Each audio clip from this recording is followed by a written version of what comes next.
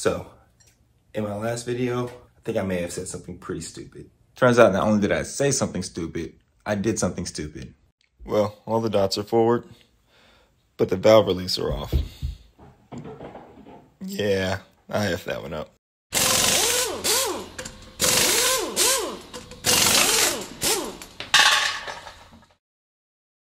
What's going on, guys? Welcome back to the channel. We hope you guys enjoyed your holidays. I know I had an amazing time visiting family and then catching up with the rest of the Skunkwerks team. However, now it's time to get back to work.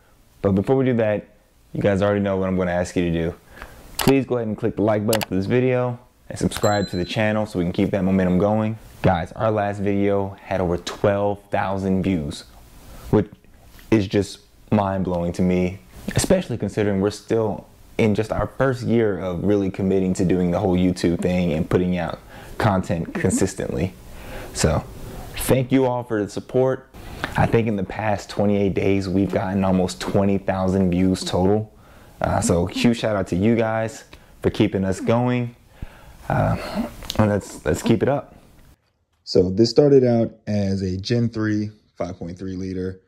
We ended up doing a 363 cubic inch stroker kit. We bored it out to match the stock LS1 bores, added a 4-inch stroke. Picking up where we left off in the last video, I see cranks in, turns smoothly by hands. We were able to fix the issue of the camshaft kind of binding. What it ended up being was the number 5 camshaft bearing wasn't in perfectly straight, so it was off just enough to cause some binding and not letting the camshaft rotate freely or spin freely. And now you guys get a chance to laugh at me for not being that strong, but I'm going to torque these main caps down. ARP hardware, of course, just like the Cleveland, everything in this is going to be ARP fasteners and hardware. But yeah, that happens when a skinny guy tries to add hundreds of foot-pounds of torque to stuff. All right, so full disclosure, the ARP fasteners don't actually call for 100 foot-pounds. Your inner ones are going to be 60 foot-pounds. Your outer ones, or the taller ones, are going to be 50 foot-pounds. Your side ones are going to be 20 foot-pounds. And you're supposed to put some RTV underneath the head of the side bolts. Like most ARP fasteners, it's recommended that you go in 3 passes, 3 even passes. So that's what we're going to do. We're going to go through the 2 inner ones in increments of 20 foot-pounds. So we got our trusty Harbor Freight torque wrench, set at 20 pounds. Just going to follow the sequence. And then finally back up to 60.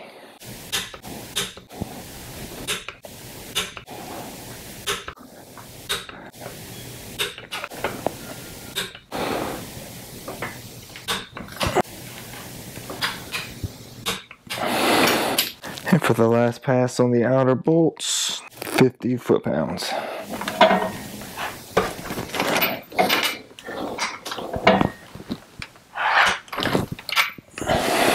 Remember to always zero out your torque wrenches after using them, especially if you're using, some of the lesser expensive torque wrenches. It just kind of helps them stay calibrated. All right, so now the crank's in, the main caps are torqued down. We're going to throw the rest of the rotating assembly in. Now, if you guys haven't seen the previous video where we started out on the LS, it's a K1 crank, 4-inch stroker crank, K1 rods, Wiseco pistons. We already set the ring gap, so we're just going to go ahead. First, I'm going to lubricate the cylinder walls. I'm just going to put a little bit of oil on there, make it a little bit easier for those pistons to slide in. That's that. Now it's time to just coat these walls and drop the pistons in. So I want to slap these race bearings in. You can notice the bearings have a little coat to them. If we get this to focus. So you see that this is supposed to help with lubrication and managing the friction and the heat. You'll see, I've never run like coated bearings in any of my engines before, so we'll see how it goes. So in my last video, at least the last video involving the LS, I think I may have said something pretty stupid. I don't know if it got taken out during editing, but I said that I don't think these rods are directional, which is completely wrong. These rods are absolutely directional, as most rods are. If you look on this side, it's really flat, really, it's not much of a curve or chamfer to it. These are where the two rods would meet together. So this would be facing towards the inside of the rod journal. This side, you see it's got more of a chamfered edge to it, more of a curve. This side is going to be the side that goes closest to the counterweight.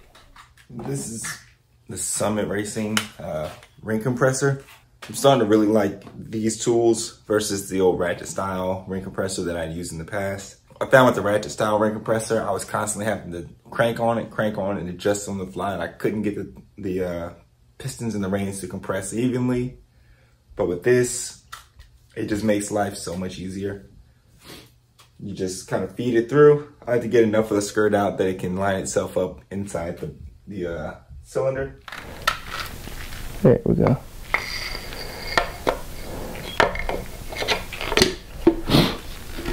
This is why we lubricated the piston walls before. Boom, look at that. Straight shot in, on the money. I'm gonna do things a little bit differently. I'm just gonna work through one bank and then rotate it over, work through the other bank, flip the engine upside down, and then go through the torque specs on everything. Yeah, I think that's how I'm gonna do it.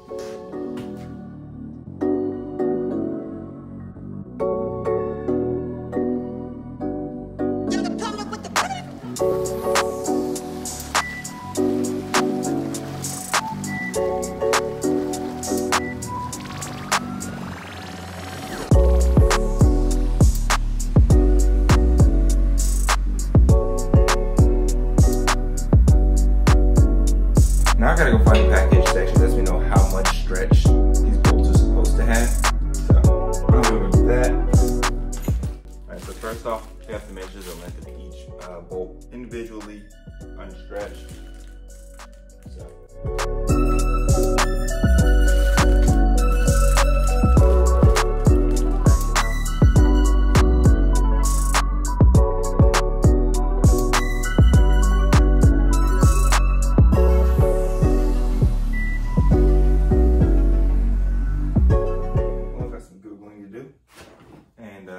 I'll be back. So, I figured it out. Since this is a 7/16 bolt and a 1.4 inch underhead length, we want, according to K1, somewhere between 45 10,000ths to 50 10,000ths. And we're cheap by starting by torquing them to 30 foot-pounds.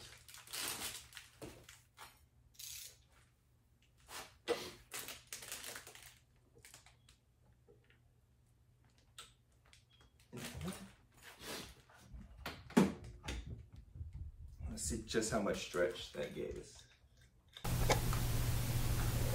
So we overshot it just a little bit. Actually, no, we undershot it.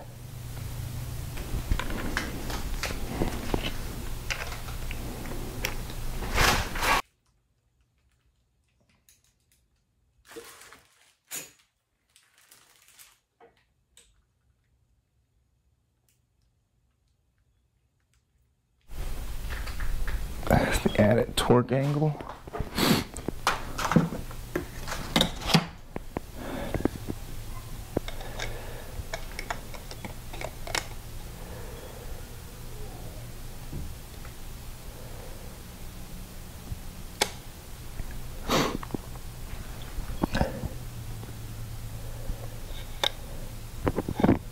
Well guys, I'm gonna be honest. I don't think I'm doing this whole rod bolt stretch thing the right way. That's a prime example of why this isn't a how-to channel and it's more of a, well, let's say how these guys are doing it and then let's assume it's probably wrong. So we're gonna go back to what's always worked for us before, and that's just going to a torque spec. Luckily, K1 does have a torque sequence or a torque spec for their kit as well. So we're gonna go through that. And it's 30 foot-pounds plus 50 degrees.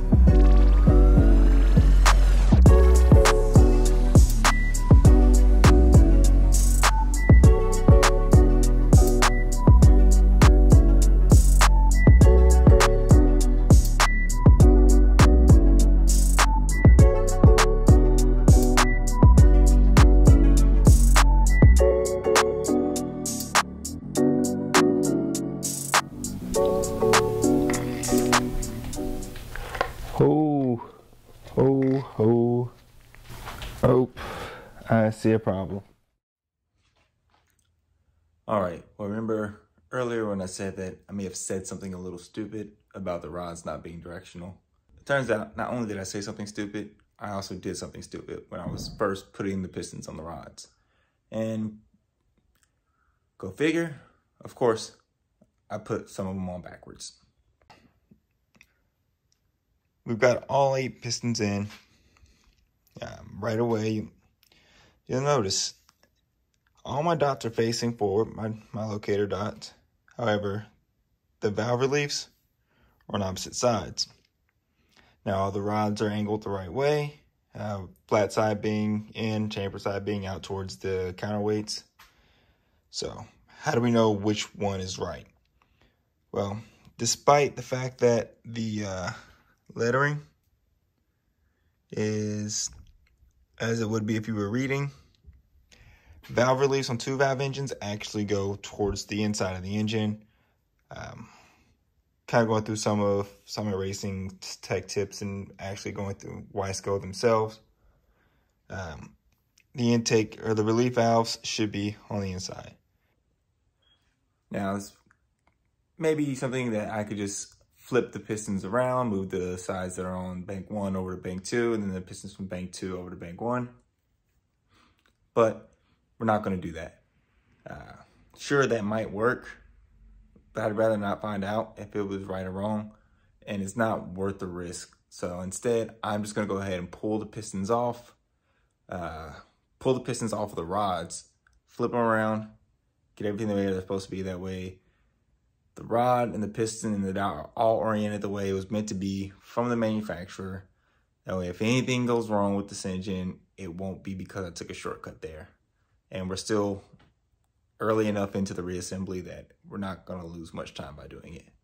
So I'll check back in with you guys after that's done and all the pistons will be in, and then we can start moving on to getting the bottom end buttoned up. All right, well, finally got all the pistons sorted out. Everything's oriented in the right direction, valve release from the right location. Everything's in. However, I need to go buy a better torque angled indicator. I tried to run and grab one from the parts store here. The one they had is just shitty. That's the best way to put it. It sucks.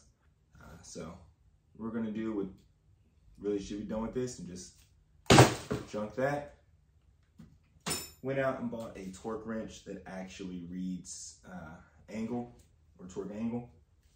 So this is just a Quinn digital wrench from Harbor Freight. I've wanted a digital torque wrench for a while now. I still think my Icon torque wrench, the click style one, is more accurate. It's more repeatable than this, but this one has more functions that I can use, and it's gonna be just right for this one.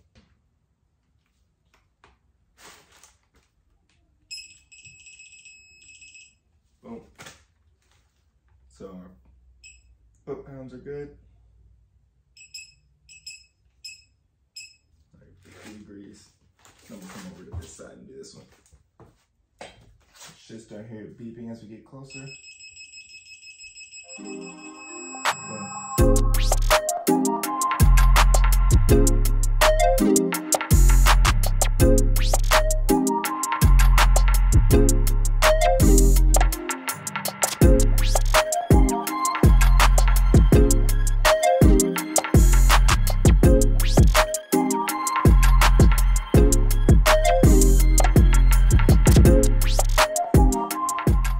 So everything's torqued down to 30 foot-pounds plus 50 degrees. Again, that's a recommendation from K1 in the absence of being able to do rod bolt stretch. I have the tool to do rod bolt stretch. I just don't have the skill and knowledge to do it. So what I can do is read a torque wrench and an angle setting. So that's what we did. Everything should turn smoothly. Of course, I tested as I went, so that way if a rod did bind up, I would be able to identify which rod was binding up versus doing them all at once and then trying to guess which rod would be binding up potentially. But everything's turning over smooth. Nothing's binding. Nothing is binding, so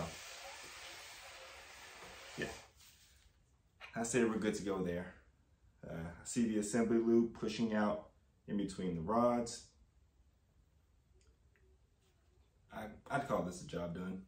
Well, that's gonna do it for this one. Thanks for checking out the video. Again, please subscribe to the channel.